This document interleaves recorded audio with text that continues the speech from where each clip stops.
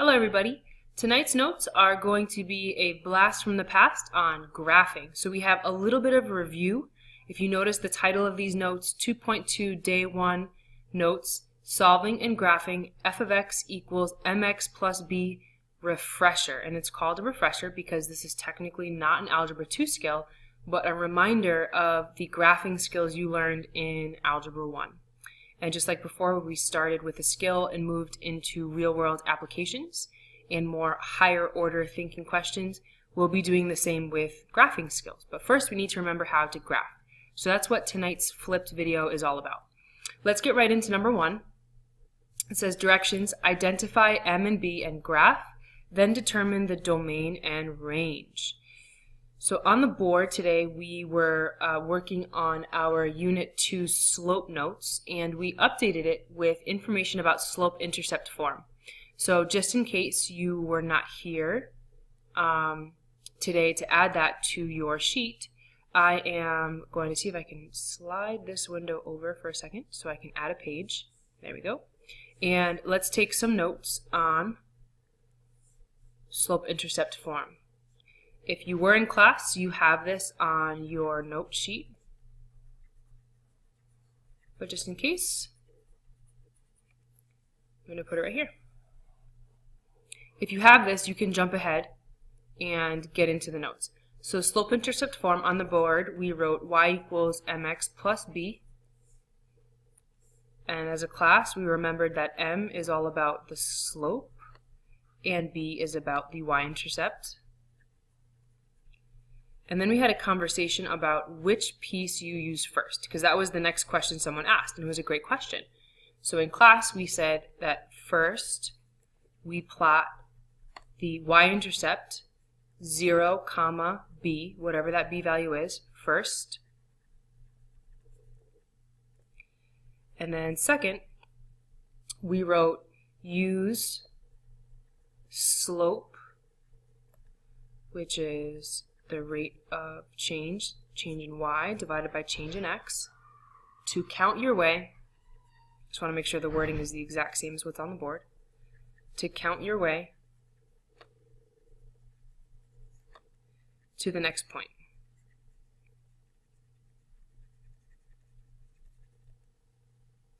And if you need a second to write that down, go ahead and press pause, but I just wanted to remind you of what we wrote on our sheet. So now that we have this starting point, let's actually now go back to number 1. It says y equals 3x plus 6. So right away I see I have y equals mx plus b. I'm going to label this m and this b. And just to make sure I'm super clear, off to the side I'm going to write m equals 3 divided by 1, because that's what 3 would be as a fraction, and b equals 6. Our steps say that we're first going to use the y-intercept. So b equals 6 means that my line is going to cross the y-axis at 0, 6. And I actually circle that because it reminds me that this is the first point that I plotted. Don't make it crazy big. I know my smartboard marker is a little bit thicker than a pencil, so I'll try to make it a little smaller, just to remind myself where I started. And then step 2 was to use the slope to count our way to the next point. To do that successfully, I highly recommend when you write m equals 3 divided by 1, remind yourself that vertical change, a positive here, means that we're going to be going up 3. In the denominator, we have horizontal change, left or right. A positive 1 means right. So as soon as I see these arrows, I'm in much better shape. I'm like, oh, okay, I'm going to go up 3, right 1. So let's do that. From the y-intercept, up 1, 2, 3, right 1. I would like to get one more ordered pair, but I can't go up 3. So if I go back to the y-intercept, the opposite of up and right is down and left. So we're going to go down 1, 2, 3, left 1. And that's technically enough for me to get a nice line. I mean, technically I only needed 2 points, but we're going to always try to shoot for 3 for super awesomely nice lines. And I could keep going. Down 1, 2, 3, left 1. And then we graph our line. So use a straight edge, please. No sloppy lines. If you don't have a ruler, your ID makes a great straight edge. And if you don't have your ID, if you take a piece of paper and fold it into 4s, it's a nice straight edge. A quick check that my line is accurate. I see that this is a positive slope. Positive slope should be an increasing line. And if I were to draw a little guy on this line, he is walking uphill. So I know I'm in good shape. I'm going to stick for the notes to doing the odds. So I'm going to, oh, actually no. Wait, 1, 2, 3. This is misnumbered. This should be 4. I'm going to do numbers 1 and 2. So number 2, again I see y equals mx plus b. So I will label this m and this is b. And I'm going to be super clear, again, for myself. And off to the side, I'm going to write m equals, what does m equal? Well, I look at this value, it says negative 3/4. And then b equals negative 1.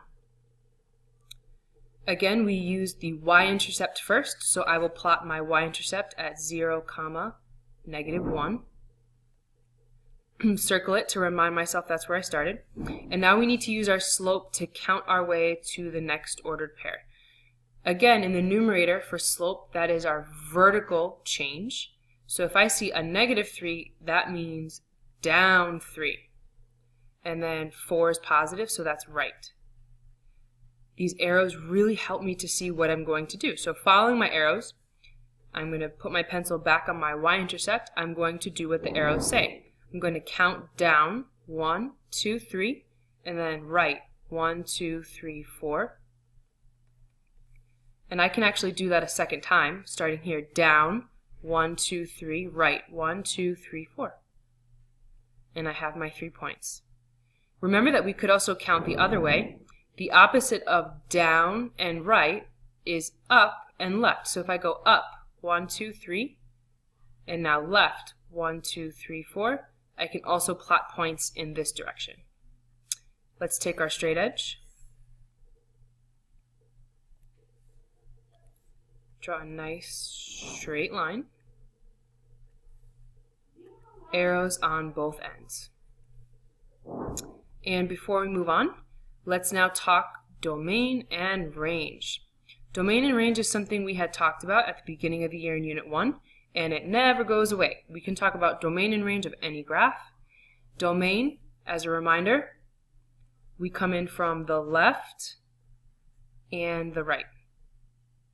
So when I come in from the left, I hit an arrow that tells me negative infinity. And I come in from the right, I hit another arrow, positive infinity. My range, I come in from the bottom and the top. Coming in from the bottom, I hit an arrow, which means down forever and ever, negative infinity. And then, when I come in from the top, arrow again, positive infinity.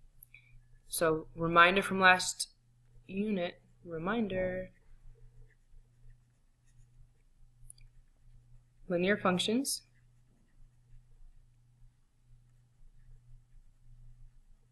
have no domain or range restriction. We will always hit arrows, top, bottom, left, right. So it's always going to be all real numbers. But we're going to practice because that way it really stays firm in our brain that there's no restriction here. So right away, I see this is a linear function. I come in from the left, the right, the bottom, the top, arrows everywhere with no jumps or gaps or weird anything going on in the middle that I would need to worry about. So domain and range for both, negative infinity to positive infinity. A quick check to make sure I graphed this correctly. I see that I have a negative slope, which means left to right. If I put a guy on the line, he should be walking downhill. And he is, so I know I did this right. I'm going to leave numbers 3 and 4 to you. So I'm only doing a couple more examples, and that should leave you some time to come back and try these ones on your own. Let's continue with number 5. Now we have a really important note right here that if you have a highlighter, you should highlight this. I'm going to circle it in yellow. You should highlight it.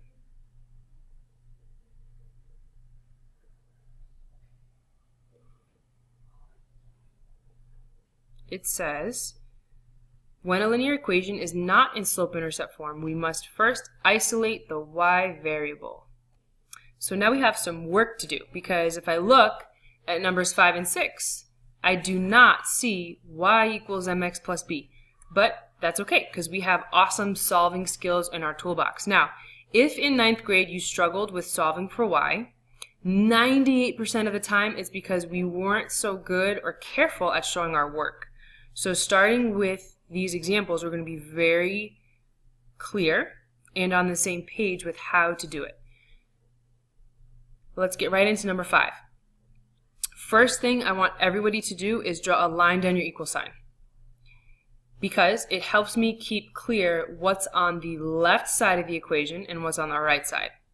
Eventually, if your accuracy is 90% or higher, and then no problem, no need to draw the line. But unless we are that awesome, which in theory with practice we will all be, line down the equal sign.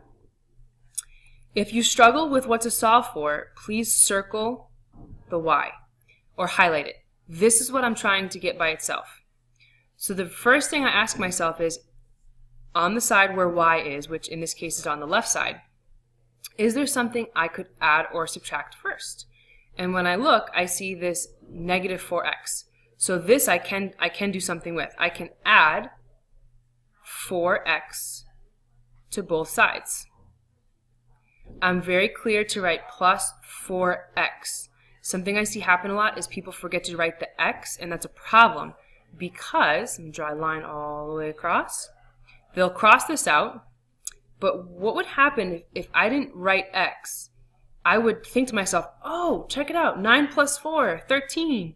No, we cannot do that because this is not 4, it is 4x, and that means these are not like terms. So when I go to write what comes next, y is still here, equals. These aren't like terms, so I need to just write 4x plus 9. I chose to write 4x first because in y equals mx plus b, the mx term comes first.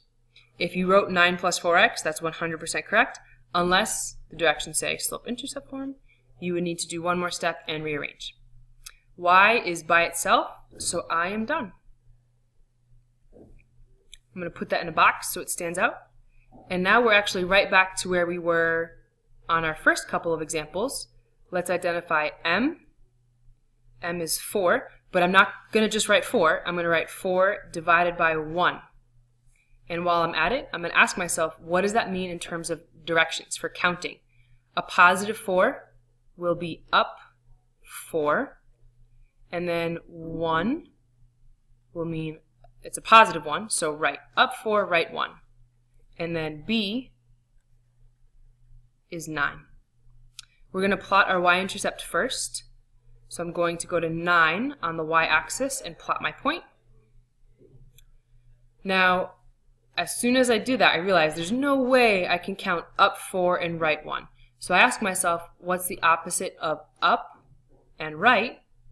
The opposite of up and right is down and left. So I'm going to go down 4. 1, 2, 3, 4, left 1. And I can do that again. Down, 1, 2, 3, 4, left 1. Now I can take my straight edge and graph my line. Make sure we put an arrow on both ends. Let's do a quick check. My slope is positive. If I put a guy on this line, he is walking uphill, so I'm in good shape. Let's talk about number 7 next. I'm going to move around a little bit. Number 7, first step, as always, line down the equal sign. If it helps, circle very carefully or highlight the y variable. This is what I'm trying to get by itself. So I ask myself, is there something I could add or subtract?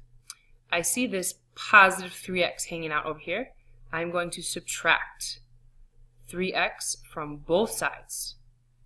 Line all the way across. Negative y comes down, equals, these are not like terms, and I'm going to be strategic. I'm going to write the x term first. So negative 3x plus 1.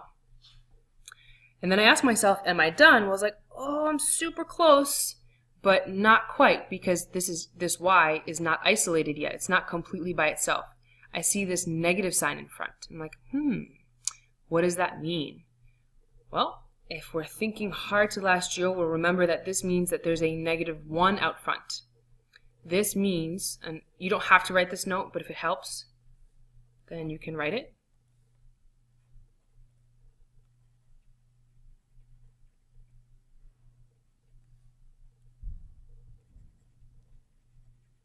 Means negative 1 y.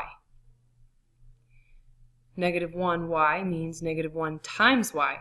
The opposite of multiplication, or the inverse operation for multiplying, is dividing. So I will divide by negative 1. If I divide this by negative 1, I'm going to show myself dividing each term on the right side also by negative 1. Keep my line going a little bit. So now I have y equals negative divided by negative is positive. Positive 1 divided by negative 1 is negative 1. Let's identify m, 3 divided by 1, and b is negative 1. We're going to use our y-intercept first at negative 1. Circle it so I remind myself that's where I started. And now let's count. Positive 3 means up 3. Positive 1 means right. Count up 1, 2, 3, right 1. 1, 2, 3, right 1. And I can plot my line.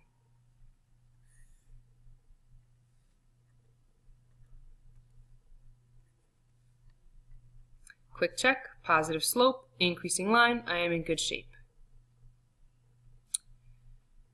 Last example for today is number, let's see, let's do number 9. Line down the equal sign.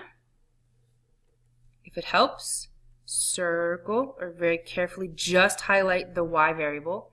This is the side of the equation I'm going to pay attention to first, looking to get this by itself. First question. Is there something on this side of the equation I could add or subtract?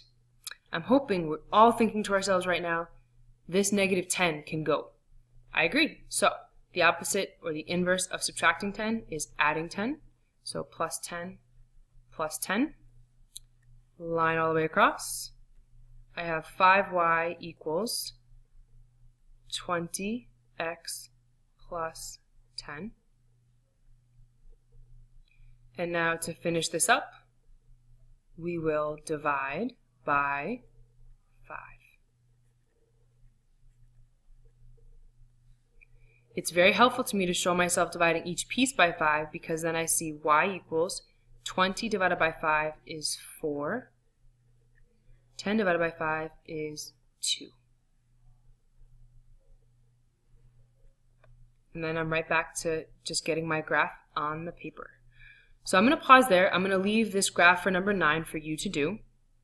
It would be amazing if you could take a couple more minutes to try the ones on these 2 pages that we did not do. So that would mean going back and working on numbers 3 and 4, which is nice because these are already solved for y. And then over here, working on 6, 8, and 10. So that's 5 for you to try. And if you have any questions, please don't hesitate to send me a reminder. We will start class tomorrow checking answers for those ones that I'm asking you to try. So if you give them a shot, that would be fantastic because it would give us a place to start where you are all bringing some ideas to the table on what the answers for those look like. Have a great rest of your night. Any questions, don't hesitate to get in touch with me on Remind or shoot me an email. Have a great night.